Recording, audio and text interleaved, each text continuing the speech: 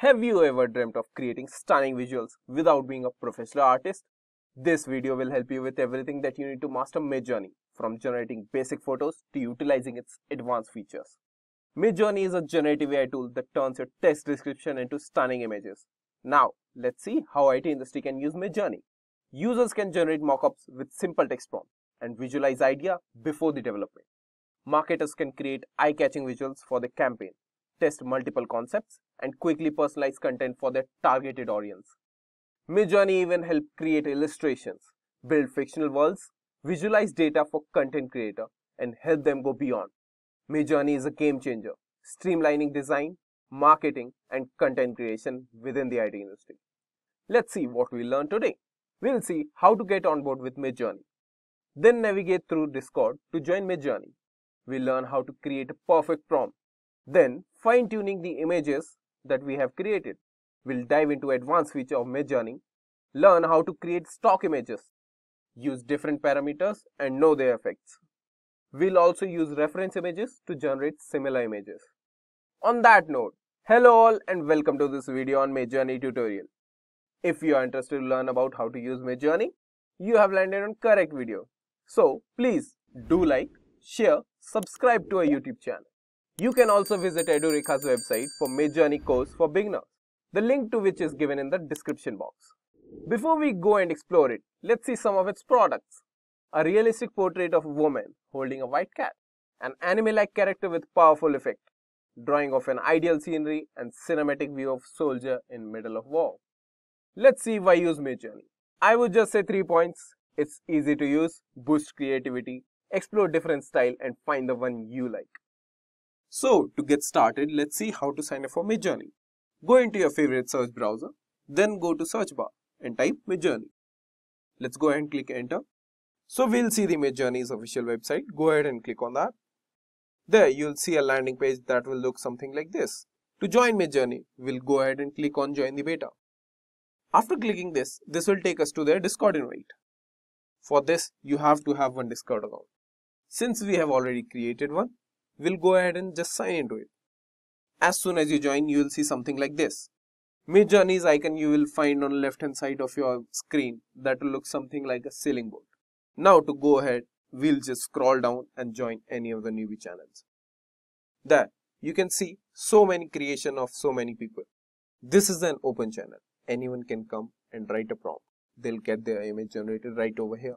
But in this, you'll lose your image as soon as you create it because there's so much content over here. So to go ahead and add Midjourney bot to your server or directly message it, we have to go on left hand side and click on symbol that will look something like this. Here you can see Midjourney bot. Right click on it. There you can see the profile. Click on profile.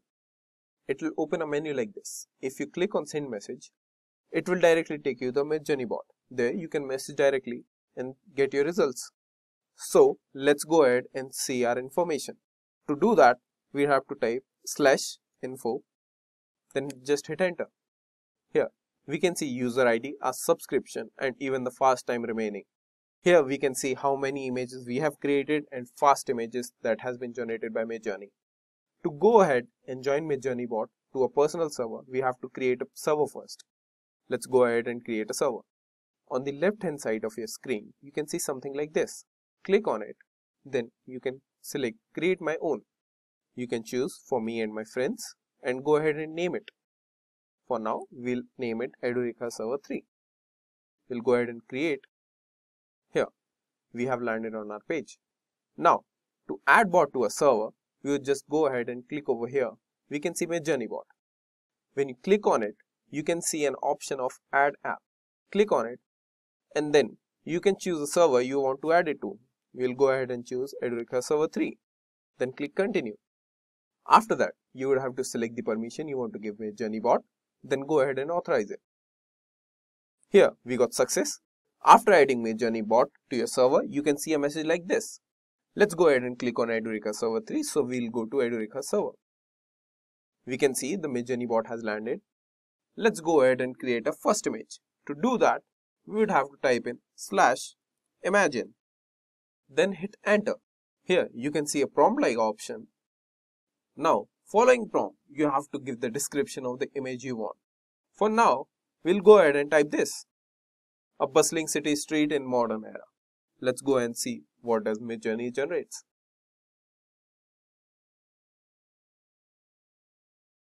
So the image has been generated. Let's go ahead and click on it to get a better view. The images will be generated in the grid of 4 in order 1, 2, 3 and 4.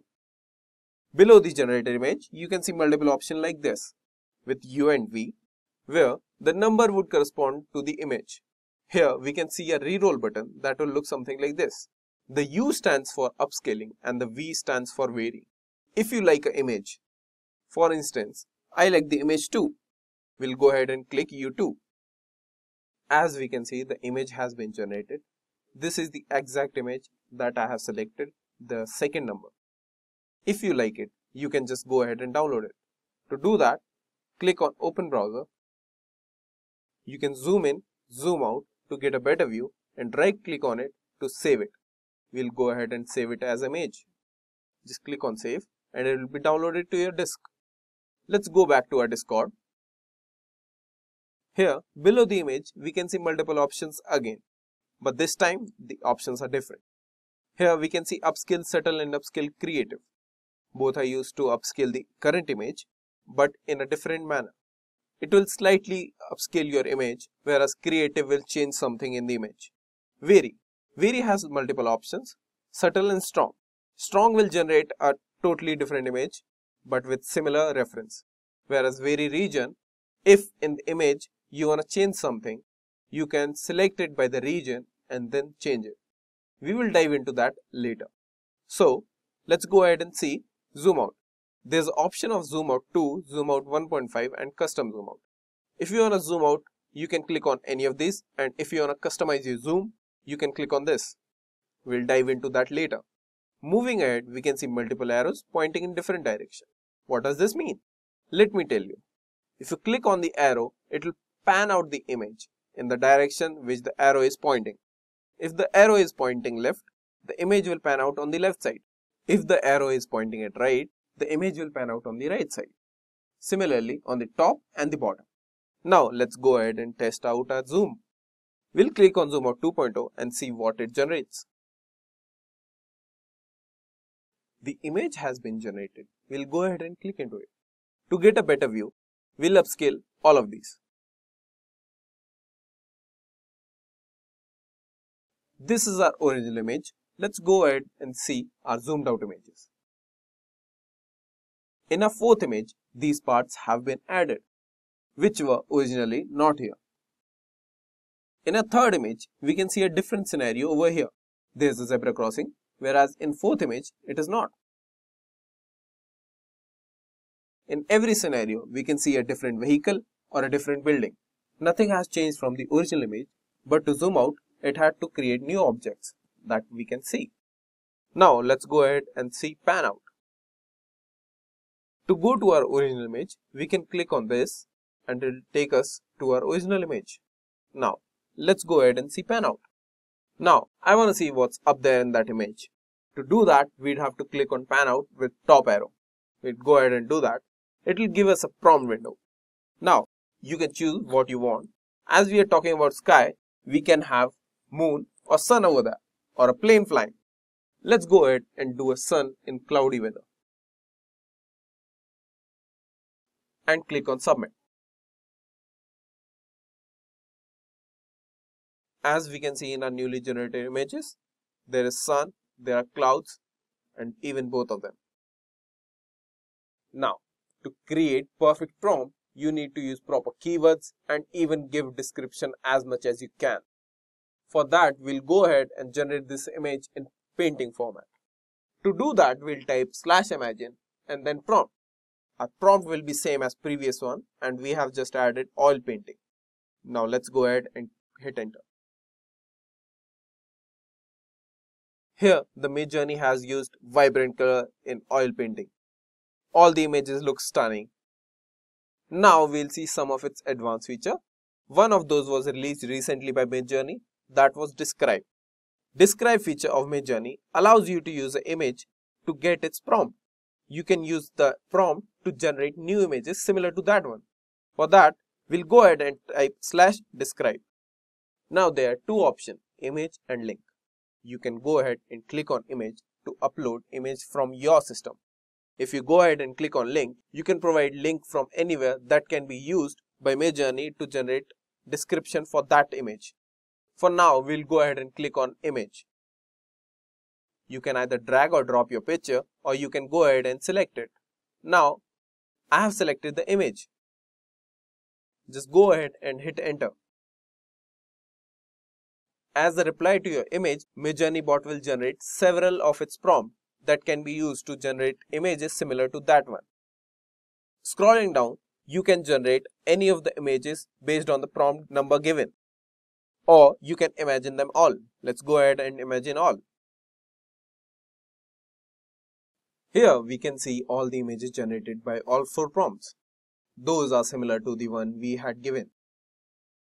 Now let's go ahead and talk about settings in the Midjourney. To check those, type setting.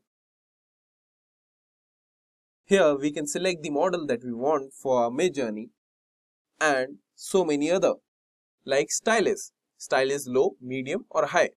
Controls the amount of Midjourney's creative influence on our pictures. Next is public mode. Public mode allows your picture to be seen in Midjourney's public collection. Then comes the remix mode. Remix mode allows you to give extra prompt during variation in image. If you have turned it off, it won't ask you for prompt again, just vary your current image based on its prompt. Then there is variation mode. When we choose variation, it will go ahead and check our preferences, either it is low or high. Based on that, it will give us a varied image. Then we have different modes: relax mode, fast mode and turbo mode. All these 3 modes define the speed at which Midjourney will generate your images. For relax mode, it will generate very slow. But for fast mode, it will use your fast hours but will generate faster. And for turbo mode, your results would be instant but consume more fast hours. You can click on reset setting and set your setting to default. At last, raw mode. Raw mode accesses a more literal interpretation of your prompt. Now, let's go ahead and design some logos. I have chosen logo for a bakery.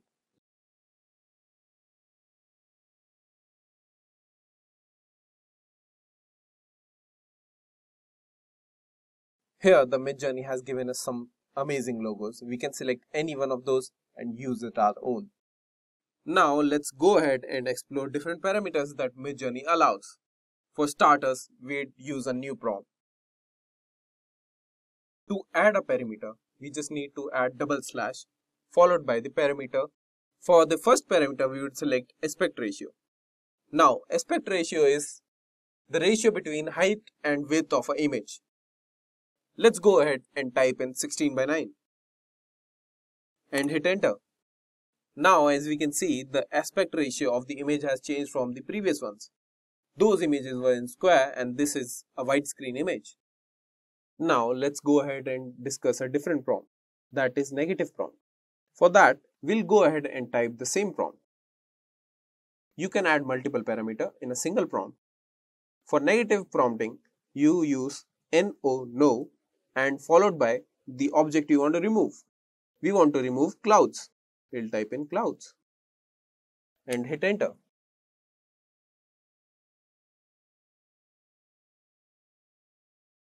The clouds have been removed from our original image. Here, cloud, cloud and cloud. Even here. But in our newly generated images, there are no clouds because it has taken a unique approach of making our dolphin underwater. So let's go ahead and check out the parameter that controls imagination of a Midjourney. That is stylist. Now, we'll go ahead and type in same prompt. For stylist, the range is from 1 to 1000. And to use stylist, we would type S followed by the value we want to, 0 being the lowest and 1000 being the highest. We would go and type in 1000 and see the result. This is a fine result and it is stunning. I am amazed. Moving to another parameter, chaos. Higher value of this parameter lead to unexpected and unique outcomes. So let's go ahead and try it.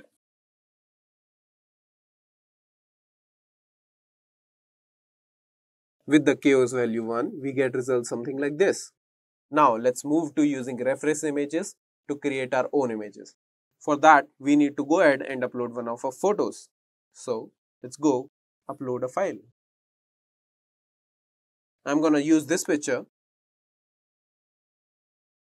We'll go ahead and open in browser, copy its link.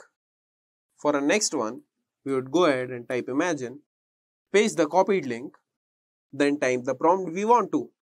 Near a lake with rocky mountain and cloudy sky.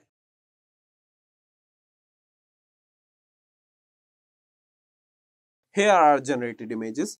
Now let's go ahead and see another parameter, image weight. It controls the weight of referenced image on our newly generated image. Values ranging from 0 to 2, 0 being the lowest and 2 being the highest.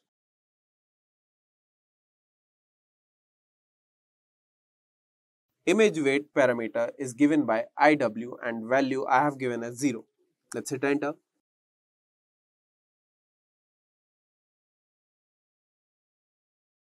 With the image weight being 0, the reference has not been taken into consideration.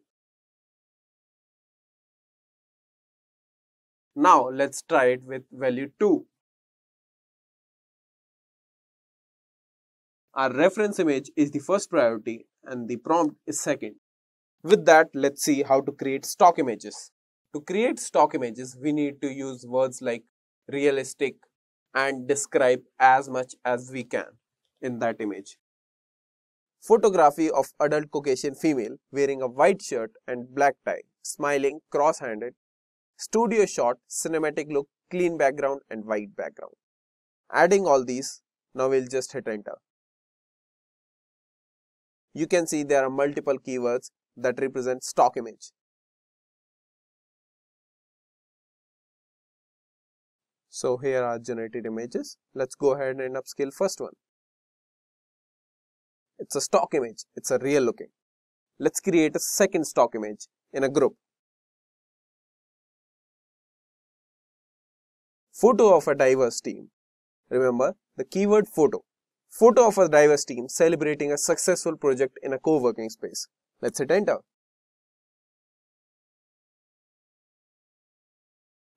We'll go ahead and upscale the fourth image.